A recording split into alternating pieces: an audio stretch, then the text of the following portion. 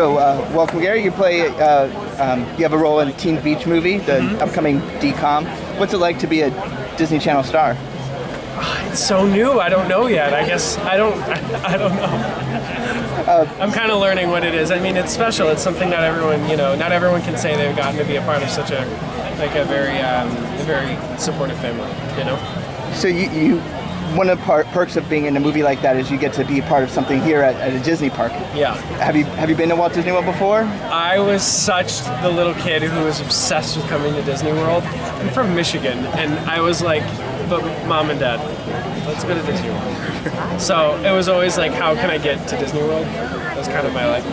Well, and now Teen Beach Movie brings you here. What's it like to have your movie be an event at Typhoon Lagoon? My jaw dropped when I found out. I was like, wait a minute, I'm going to do what? So, I mean, Typhoon Lagoon's, I've been here a couple times and I've had such a blast, but then to find out there's an event, I'm kind of just excited to see what it is, and I hope the fans have so much fun. I had so much fun filming the movie, and the music's fun, and so they get to hear a piece of that while they're here, and I think that's kind of special because it isn't even out yet. So within Teen Beach Movie, you're a star of West Side Story, and did you draw any inspiration from the classic beach movies? Did you watch them as preparation? It's really funny. I pieced together characters from and I kind of explained okay, it's gonna sound really corny. I'm sorry.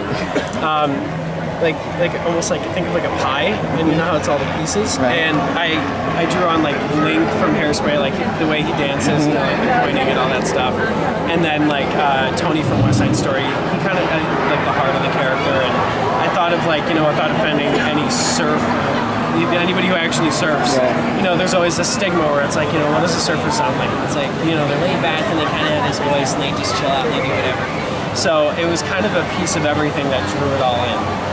So are you excited for the movie to actually come out this July?